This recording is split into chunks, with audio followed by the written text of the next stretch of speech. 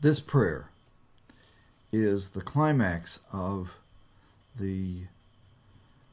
Jesus' discourse, of his talk with his disciples, which began in chapter 13 in the Gospel of John.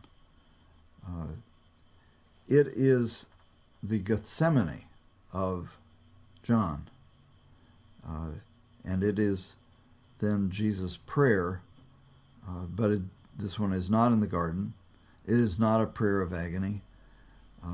It is a prayer of intimacy and of the expression of the relationship between Jesus and the Father, between those who are present at this prayer for whom he is praying and Jesus. So it is this intimate conversation with God. It is wholly distinctive in the gospel tradition. And for that matter, there really isn't anything like it in the whole of the biblical tradition. It's an utterly distinctive prayer. In the context of the history of the tradition of Israel, it is traditionally known as the high priestly prayer. And in that way, it is related to the prayer of the high priest on the Day of Atonement, when the high priest went into the temple and prayed for the forgiveness of the sins of the people. So it has some of that atmosphere. In fact, that is in the background of this prayer. And so its dynamics, what this prayer does, is an expression of that intimacy between Jesus and the Father, between those whom the Father has given Jesus and Jesus himself. The themes of the prayer are glorifying him. Glorify me as I have glorified you.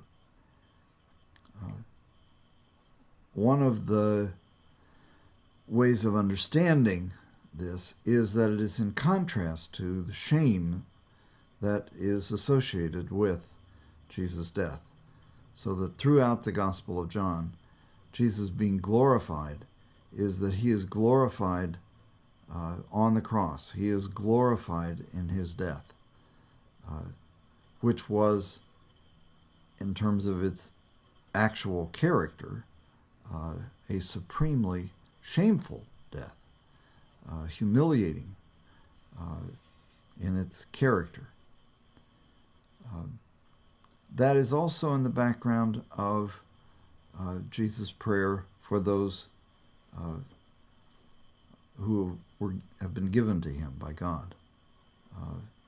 His prayer is both for protection of them, protection from the evil one. It is a prayer that they may be one. It is a prayer that they may know who Jesus is, and that they may know that everything you have given me is from you. But there's a sense in which the content of the prayer is less important than its dynamics, than the love, the honor, the glory that Jesus expresses to God, and what you learn about Jesus in the context of this prayer. Another dimension of it is that it is a somewhat extraordinary experience to have Jesus praying for you. And so whenever there is an experience of alienation or separation or of not knowing who God is or whatever. This is a prayer to return to and to enter into that place of allowing Jesus to pray for you. Now, in terms of learning this prayer, it too is a challenge, let's say. The verbal threads weave this prayer together. Glorify your Son so that the Son may glorify you. Eternal life, to give eternal life to all whom you have given him, and this is eternal life, that they may know you. Those you gave me, those whom you gave me from the world, and you gave them to me, and you have everything that you have given me is from you. These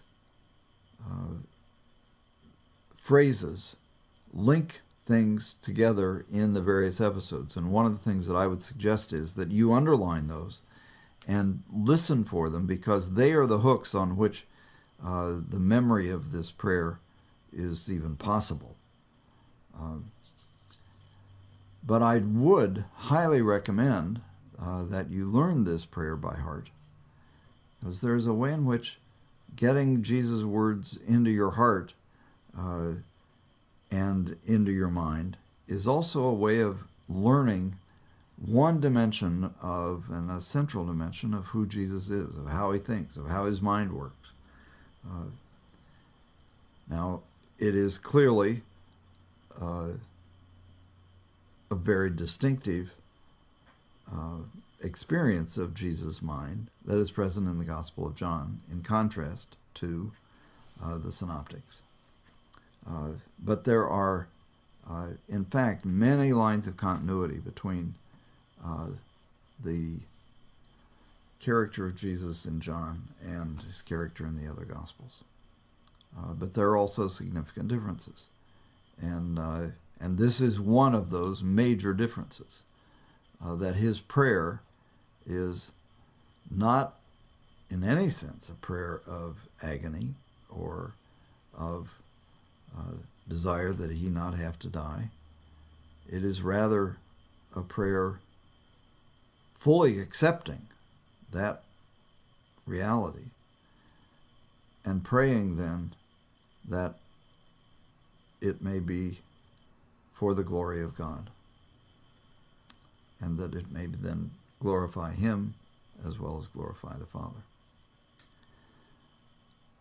Another dimension of this that I would call attention to is to hear this prayer in the context of the stories of the ancient Near East, and specifically the story of Homer. In Homer, in the Iliad, there is constant conversation about the glory that will come to the great warriors of Greece. So Achilles' glory that he gains by defeating Hector and by his power in battle. So the heroic tradition in the Greco-Roman world was related to glory that one achieves in battle. Here, glory is gained by a kind of conflict, a kind of battle, but it is battle with the powers of this age. But the glory that comes to Jesus is also glory that comes in his death, but it is of a very different character than what happens in the Iliad. He doesn't kill anybody. He receives glory by giving his life for the sake of others.